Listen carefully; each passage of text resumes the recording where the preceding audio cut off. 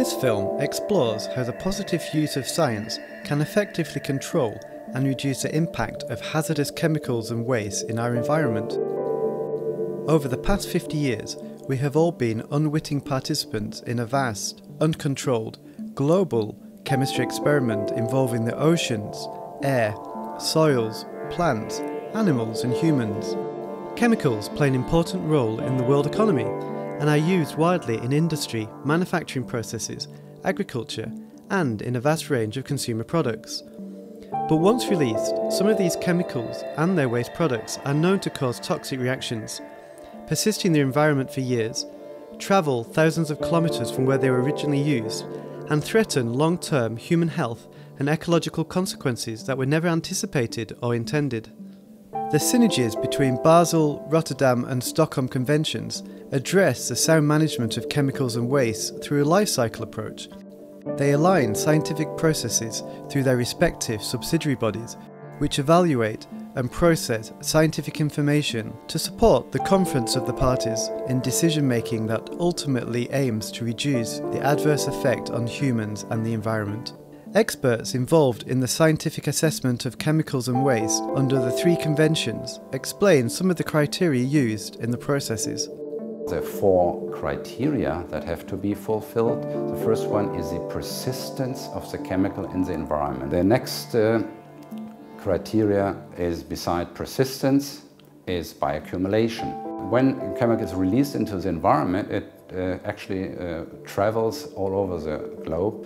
The third is the long-range transport, and the final and important part is the toxicity to man and the environment and the ecotoxicity to environmental media. These parameters all have to be assessed in the screening phase, and you can see already that you need experts in many different fields. Typically, we are observers within the Conference of the Parties. We work very closely with the Persistent Organic Pollutant Review Committee, and we supply, and also during the intersessional working groups from the POPROC, as it's called, we provide data that were generated, as previously mentioned, during the registration of our different products. We also provide these different committees with published or unpublished data. The task of the Chemical Review Committee is to review those notifications and proposals against the criteria set out in Annex 2 and Annex 4 to the Convention, respectively. And to my experience, the main challenge is to apply those criteria with certain flexibility. In any global effort for the sound management of chemicals and waste, there are inevitable issues and challenges. The interested stakeholders, including governments, NGOs and industry, are invited to provide information gathered from a variety of sources from across the planet.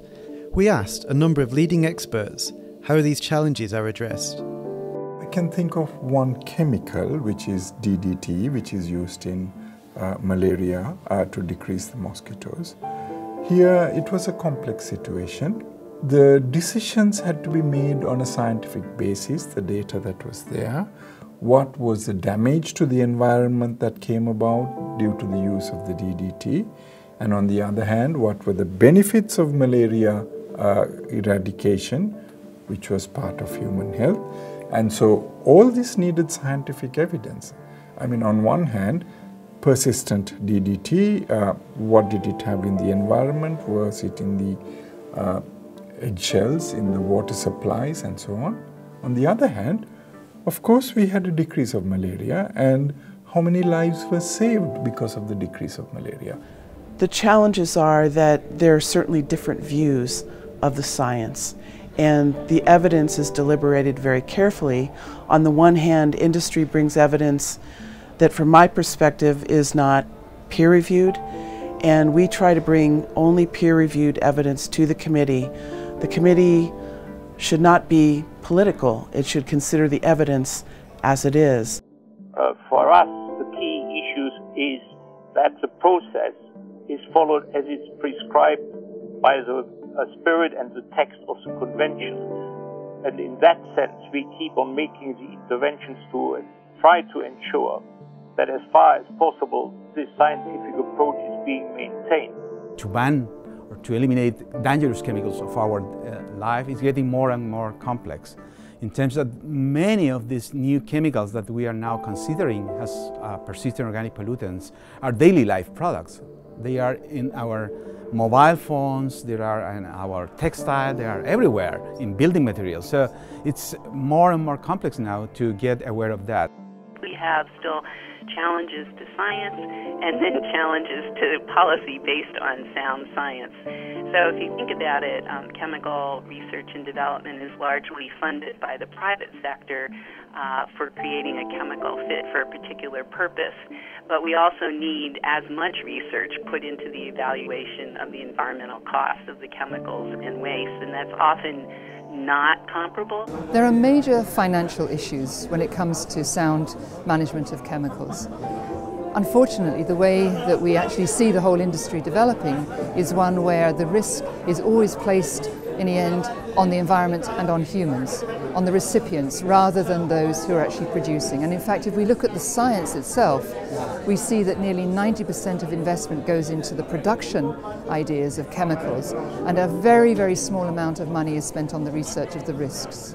Because of the human casualties, the ministers of environment and health have now come to realize that science is very important. But the problem again is poor funding of research.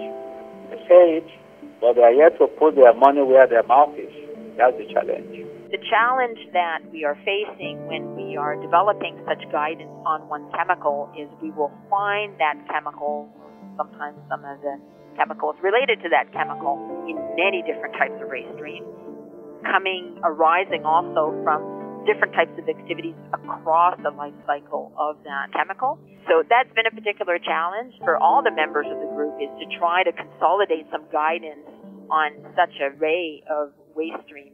Now that the challenges have been understood, how does science contribute positively in the decision-making process for removing toxic chemicals and waste at a national level? We use the science basically to educate our policymakers on the impacts of chemicals on human health and the environment, as well as the cost of inaction. For example, how much money the government is losing out in terms of not implementing those provisions of a particular convention at national level and coming up with national laws that domesticate those particular conventions at national level. We now know that there's many alternatives for many dangerous chemicals that could be added in products as additives. We need to work more together with the industry to co-produce knowledge in terms of improve our the use of chemicals in our lives. In Jordan, we have a panel established by law where we are engaging all stakeholders, including private sector, industry, government, NGOs, academia. We have big changes from the beginning, and from engaging or putting on place the new legislation based on the Basel Convention, and the stakeholders are happy because they believe that it is past all the testing possible, and we believe it is the best practices and around the world, and we are bringing the best practices in terms of legislation and implementation of the convention at the national level. When we in Jamaica look at a particular pesticide to see and find that it may require regulatory action, and we have the body of scientific knowledge from the conventions, we then have a regional body that meets once a year called the Coordinating Group of Pesticide Control Boards of the Caribbean, where we really see the potential for not only innovation but for, in fact, large profits, is when companies can actually produce chemicals that have far lower hazard and far lower harmful effects, and in effect generate the same kind of productivity and functionality. That is where the future of the chemicals industry must reside. And perhaps that's something that we should actually try to introduce into the thinking, that governments could actually promote and provide resources to think of that side of the coin rather than always the clean-up side. You can't expect a government to act without a sound scientific body of evidence and some attention to the cost-benefit analysis. So international government instruments and financial bodies can't operate effectively if sound science is not imparted on delimiting the scope of a problem and discerning the best solutions. It is important that we see how we can make science relevant, not only in the issue of chemicals production, but also in its application, but also in the institutions that we have, and also in policy making. Science that contributes to these decisions, because there is no other method that we have other than science to assess benefit versus risk and for final decisions to be made by institutions such as the Conference of Parties.